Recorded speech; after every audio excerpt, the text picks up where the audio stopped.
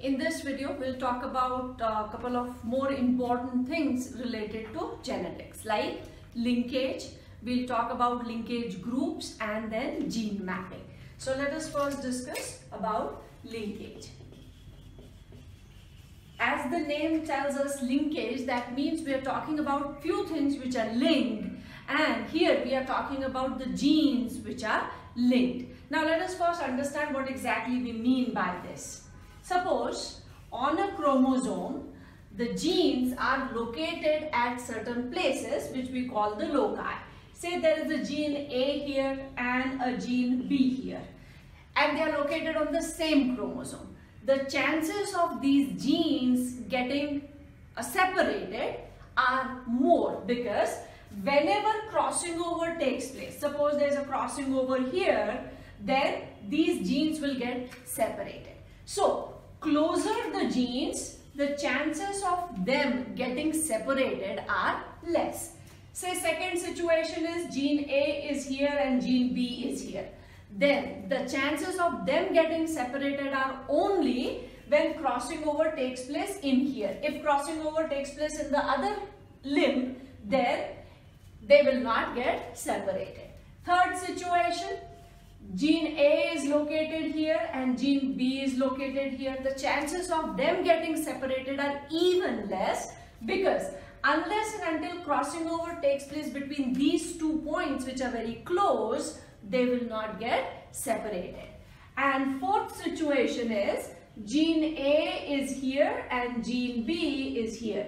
So the chances of them getting separated are very, very less or zero. So depending upon the location, we can say the chances of them getting separated or them showing recombination are more or less.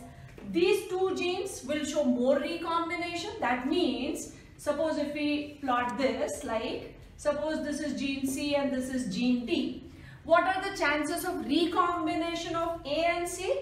Is every time crossing over takes place, these two will come together. So recombination frequency is more if the genes are located at extremes. If the genes are located very closely, then the chances of recombination are less. So depending upon this, the linkages are divided into two categories. One is called complete linkage and other one is incomplete.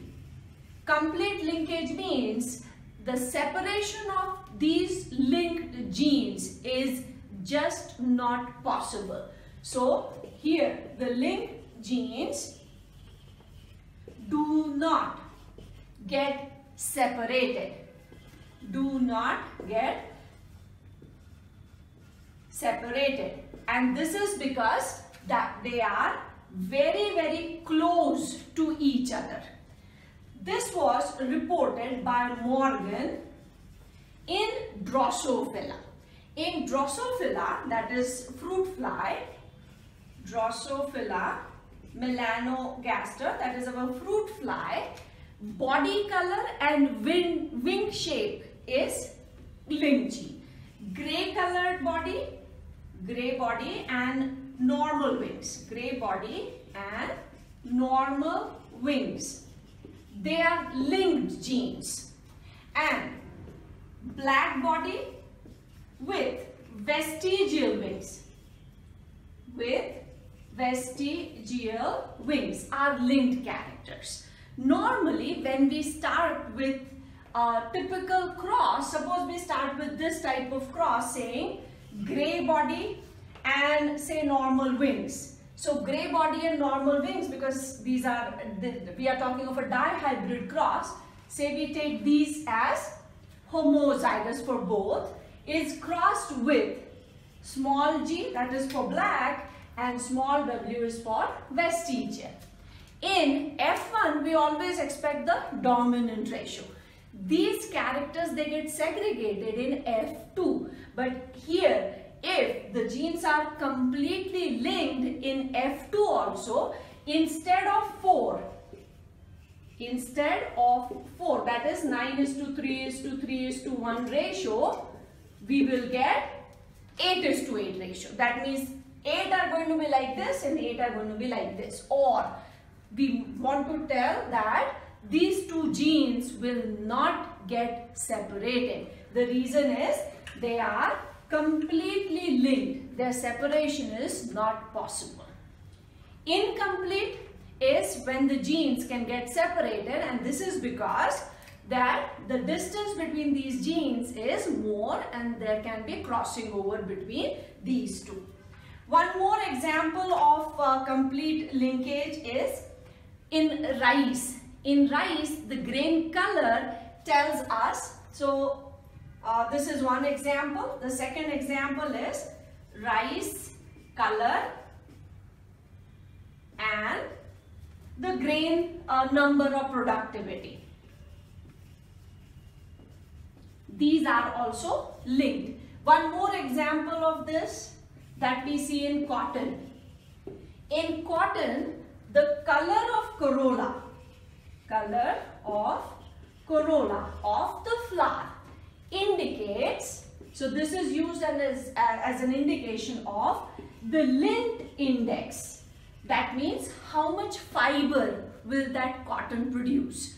So if the flowers are of that particular color, we can expect to have a good type of crop, because if color is linked with the lint index, we know that the lint is going to be good and we will be able to get good crop out of it. So these genes are used as markers. So significance of linked genes is they are used as markers. Here we are using them as markers. So if we get a particular color of the rice grain, we know the productivity is going to be high. And this is what these farmers do when they are trying to estimate the crop production from their field. This is one character which they observe. So color is one type, so they know productivity is going to be good. Here it is for our research purposes in case of Drosophila. In case of cotton also, the farmers use it for their productivity estimation. So these are the two types of linkages. Now let us talk about the linkage groups. As we are talking of the types of linkages, let us talk of what exactly we mean by linkage groups. Linkage groups are, we are talking of linkage group. Linkage group is exactly same as number of chromosomes in one set of that chromosomes. So in one set. Let us take our example. Normal human beings have diploid cells. All normal cells are diploid. So we have 2n, that means 2 sets. So whatever number of chromosome is in one set, which is represented by n, our n number is 23. So in humans, the linkage groups, chromosome number, one set is 23. So linkage groups are also 23. Let us take one more example, Drosophila. In Drosophila, we made 4 pairs of chromosome. So 2n was 4 pairs. So n is equal to 4. So linkage groups would be 4. Linkage groups would be 4. So whatever number of chromosomes we have in one set, that becomes the linkage group. Now let us talk about mapping. How do we know which gene is located where on a particular chromosome, which we talk about as mapping of genes. So let us discuss mapping of genes now. Let us talk about gene mapping now.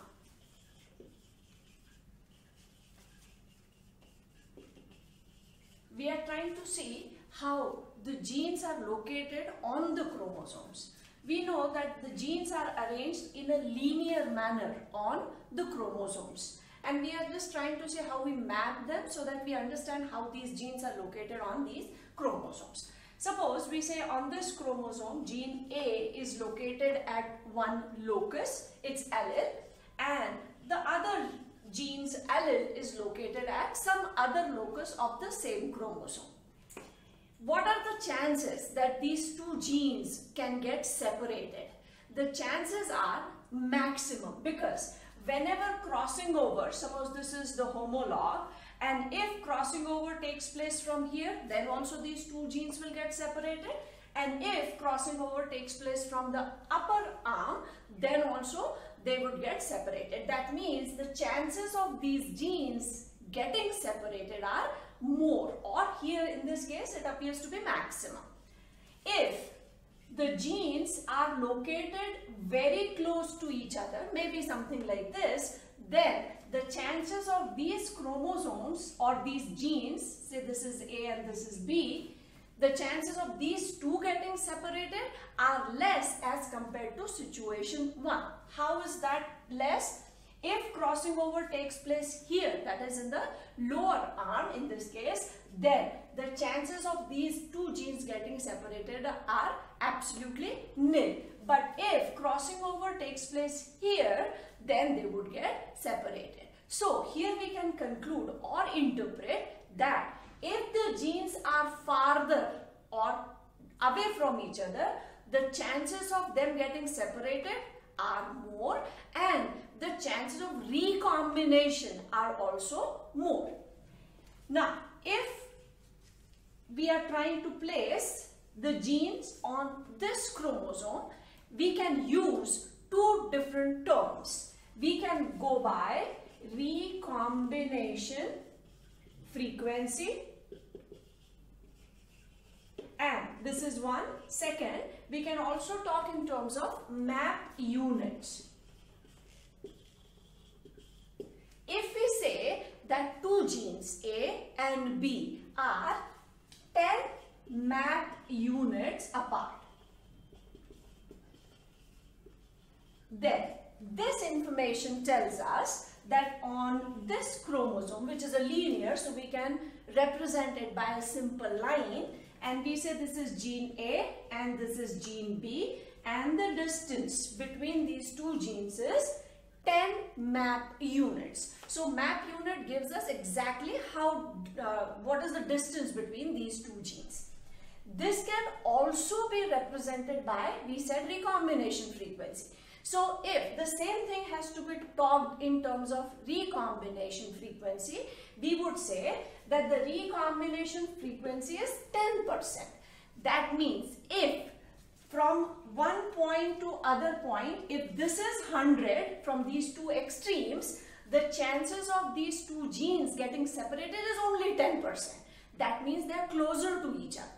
So here also it is 10% and here it is 10 map units apart. So whether we talk in terms of frequency, then also it gives us a distance between the two, and map units straight away gives us the distance. We will take one simple example to understand this. Say the example that we are talking of is gene A and B are 20 units apart.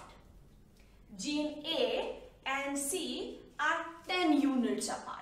What is the location of gene A, B and C on the chromosomes?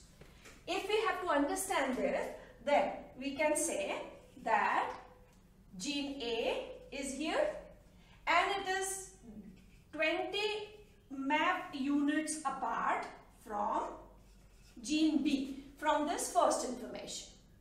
Now, second information will give us two options. It is saying A and C are 10 units apart. So A is here, in middle somewhere should be C, but they have not given us any clue between B and C. So C can be on this side of A also, and C can be on this side, that means between A and B also. So we have two possible combinations of these arrangements. It can be C, A, B if we take this, this and this arrangement, or the second combination is if we go with the second possibility, that is A, C and B. So by knowing the map units, that is the distance between the genes, or the recombination frequency, we can place the genes on the chromosome, and that is known as the gene map.